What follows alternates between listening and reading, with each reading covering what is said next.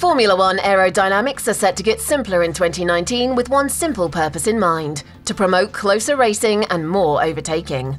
The key change is a move to a simplified front wing with standardized end plates, wider dimensions, and no upper flaps. This will encourage aerodynamicists to direct more of the flow to the underbody, where it is less sensitive to the disturbed wake of the car in front than the outer body. The deletion of the upper flaps at the outboard ends of the wing will make it impossible to create the vortices that are created by the current highly complex end plates. This will force the teams into a different aero philosophy that should make it easier for drivers to follow the car ahead closely. Limiting the teams to 2 underwing strakes on each side should further help in this respect.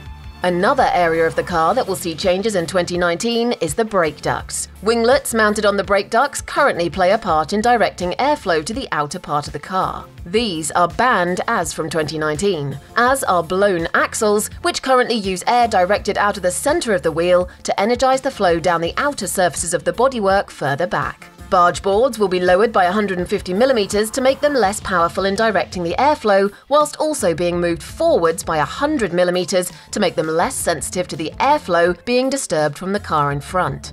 The rear wing end plates, meanwhile, will also be simplified, with teams no longer permitted to use horizontal gills. These equalize the pressure between the inner and outer faces of the end plate to give a faster flow over the top of the wing for more downforce. But they introduce an extra disturbance to the wake, which worsens the performance of the car behind. The DRS opening, meanwhile, will be increased from 65mm to 85mm. Together with an increase in width and height of the wing, this will make the DRS around 25 to 30% more powerful, so as to allow it to be effective on those circuits with too short a straight for the current system. With the rear wing set to get both taller and wider, Formula One cars are set to look quite different from the current models in 2019.